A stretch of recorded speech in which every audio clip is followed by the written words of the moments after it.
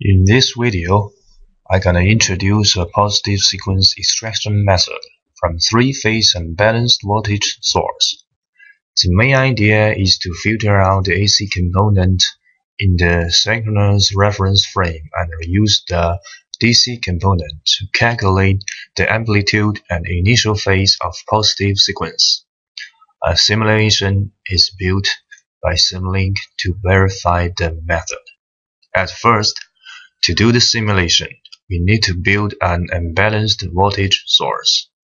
As usually, three-phase unbalanced voltage is composed of positive, negative, zero sequence, and sometimes it also contains harmonic sequence. So we connect all these sequence voltage sources in series. Look inside the mask of each source. They are all easily built by three single-phase AC voltage sources with different parameters.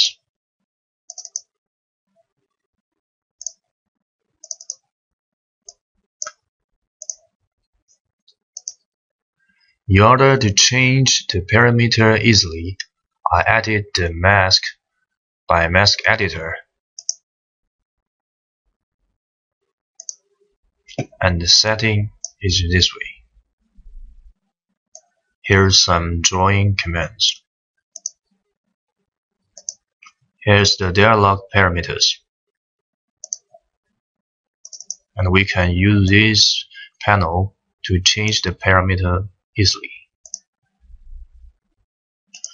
Secondly, I'm going to introduce how to extract the positive sequence, as is shown in this model with blue background.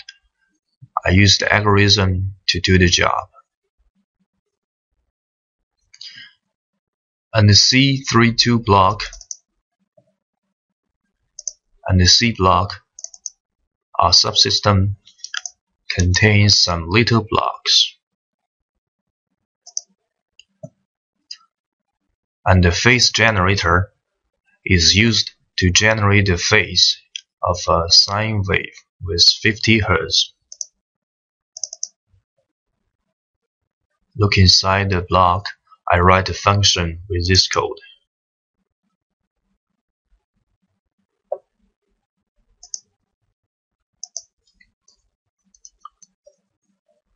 Here's two mean filters. And these two filters are used to filter out AC component. And its fundamental frequency is set to be 100 Hz. At the right side, two math operations are used to calculate the initial phase and amplitude of positive sequence. I also put some scopes to view the results. Now let's run the simulation.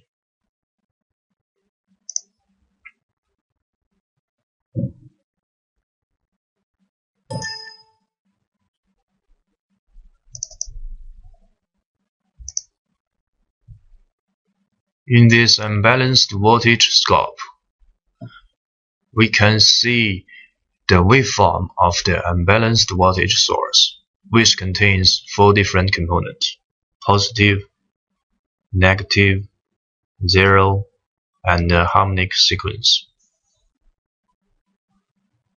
Then let's check the mean filter scope.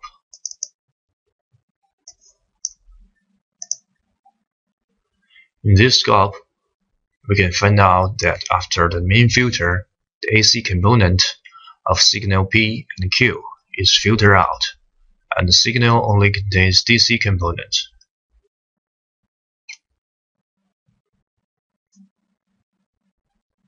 And using this DC component, we can get the initial phase and amplitude of positive sequence as shown in here, in these two displays.